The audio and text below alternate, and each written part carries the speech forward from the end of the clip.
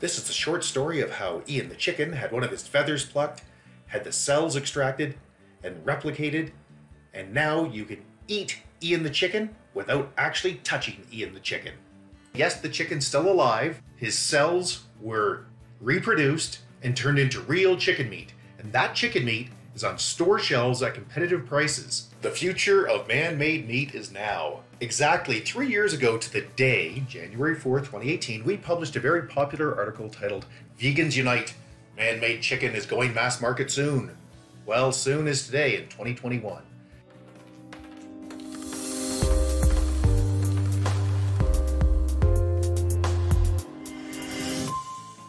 Don't confuse man-made chicken or lab-made chicken, whatever you want to call it, with plant-based chicken. We're talking about real chicken here.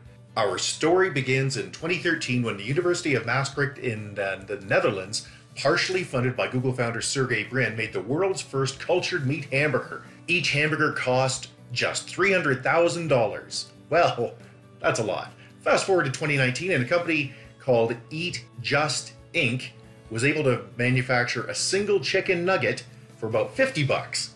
Zip to 2021 and Eat Just is able to sell their man-made chicken at prices on par with high-quality farm chicken. Founded in 2011, Eat Just first appeared on the CNBC Disruptor 50 list in 2015 when it was called Hampton Creek. It had a star-studded board of directors, and still does. It had substantive backing from Bill Gates, Mark Benioff, and others. And yeah, the company had some early problems, including concerns over safety of its products and the scheme to buy back the Just Mayo product line to inflate sales. But the company's emerged as a winner. In 2020, Eat Just came in at number 21 on the CNBC Disruptor 50 list. The company was best known for its Just Egg product until now. Just Egg is something made from mung beans, which is a plant-based replacement for eggs. It is not growing cells and making real eggs.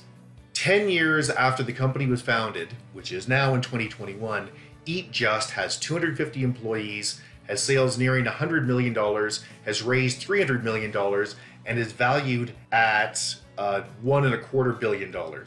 The cells of a real chicken were extracted. By the way, that chicken's name was Ian. My name is Ian, and they said that this was the healthiest chicken that they could find. So I'm taking that as a very big positive for me. I'm going to have to put up with Ian the chicken jokes for the rest of my life now. So I've got to get something positive out of this. What they did is they pulled a single feather from this chicken, clipped a tiny bit of it, and they reproduced the cells that were in that feather. They mixed that in a fluid that provides nutrients to allow the cells to grow, and then they put it in a machine called a bioreactor, which is where the cells multiply and turn into, well, real chicken meat. One of the questions that comes up a lot is, why is cultured chicken or cultured beef better than farm chicken or beef? I mean, didn't realize that cultured chicken in particular was a real problem. If you're thinking all this sounds like a pointless science fair gimmick, think again. Cultured meat has revolutionary potential.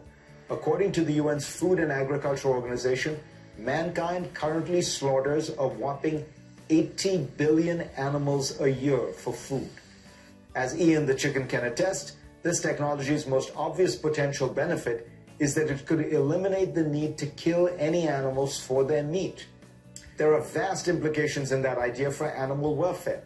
No more inhumane conditions at factory farms. And for human health. After all, deadly diseases like the swine flu have transferred to humans from farm animals, which are also commonly affected with coronaviruses. Perhaps most importantly, lab-grown meat could be a turning point in humanity's battle against climate change. That's because raising livestock for human consumption is a leading cause of carbon emissions. According to a new study published in The Lancet, the food system is responsible for 20 to 30% of global greenhouse gas emissions, most of which originate in meat and dairy livestock. In his book, $1 Billion Burger, reporter Chase Purdy notes a single cow produces about 100 kilograms of methane, about the same as a car burning through 230 gallons of gasoline. To put that into perspective, it means just 2 cows produce roughly the same amount of greenhouse gases annually as a new car sold in America does in a year on the road. Once you know the worldwide count for heads of cattle stands at 1.5 billion, it should become clear just how polluting raising farm animals has become. The issue we were not able to find numbers on related to energy. Producing chicken meat in a machine surely consumes some power. However, we weren't able to find out exactly how much. We did, however, find this chart from 2010 that shows that farming chickens is an energy-intensive business. So we suspect that cultured chicken is substantially better and needs a lot less energy, but we don't know that. What are the problems with cultured chicken and beef? Well, first problem is that the fluid that provides the initial nutrients to the cells that were extracted comes from bovines, comes from cows. So the process is not completely vegetarian, it's certainly not vegan. However, it's believed that a plant-based catalyst will be developed within a few years.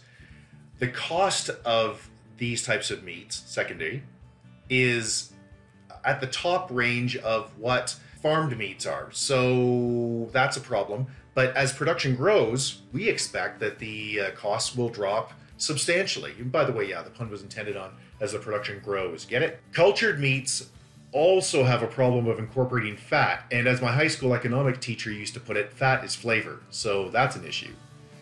And the last big issue is that the texture of cultured meats is not the same as farmed meats, and people's mouths are very sensitive to texture.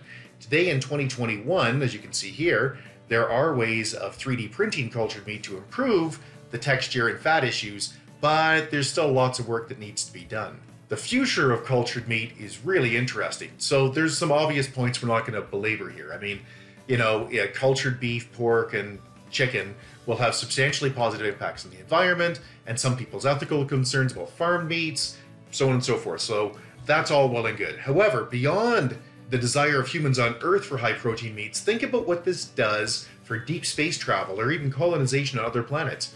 This is something that we are going to see and live with in the not so distant future. If you have any questions or concerns, please note them in the bottom here in the comments section, or you can get a hold of us at www.partisanissues.com. And we'd really like you to click like if you found this video useful, and subscribe if you find this kind of thing interesting. We spend a lot of time delving into electric vehicles, delving into the energy sector, high technology, trade issues, those types of issues. But as you can see, we stay on facts. We avoid opinion as much as possible. So we would appreciate that, as your like and subscribe really help us with the Google algorithm. You can also get a hold of us at www.partisanissues.com. Thanks and have a great day. Bye-bye.